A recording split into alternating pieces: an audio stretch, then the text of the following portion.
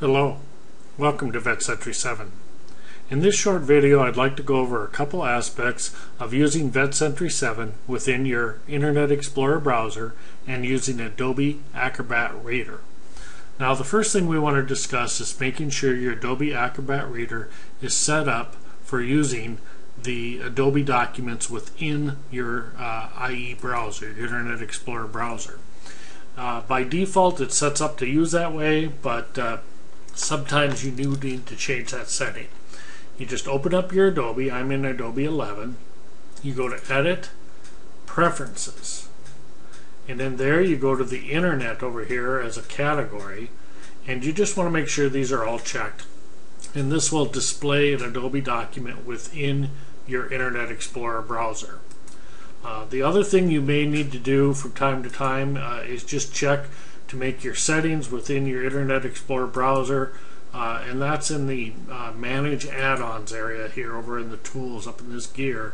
And you can see in here then it has the Adobe PDF Reader is enabled, and that is the preferred reader that Internet Explorer uses. Now if you're using Firefox here, theirs is a little different. Theirs actually sets up to use their own PDF browser within the Firefox product. So what you need to do is go to your Tools menu here and go to Options, and it's quite simple. In the Tools option you go to Applications. You can see it says Adobe, Adobe, and Adobe here, and they all are used within Firefox. And then over here, the portable document file, it says Preview in Firefox. What you want to do is say use Adobe in Firefox. That's the choice you want to make so that they all match. That way when you open up our program in a CVI, it'll open up exactly as it should within the Adobe program. Again, in Chrome you need to make the same setting. Now here I am in Chrome.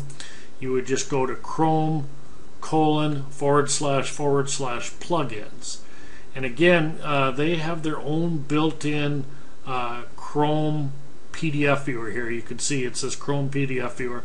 I disabled that and I enabled the Adobe Reader within Chrome. Now you only have to do that once. Once you do it, it's set, and you click Always Allow, and now PDF documents will again open up within your Chrome browser. So those are the three settings you want to make sure, depending on if you're using Internet Explorer. If you're using Google Chrome, then you got to change the plugins to make sure the Adobe works. And then again, if you're using Mozilla Firefox, you got to go to Tools and Options and make sure everything's set up to use Adobe Acrobat within your browser.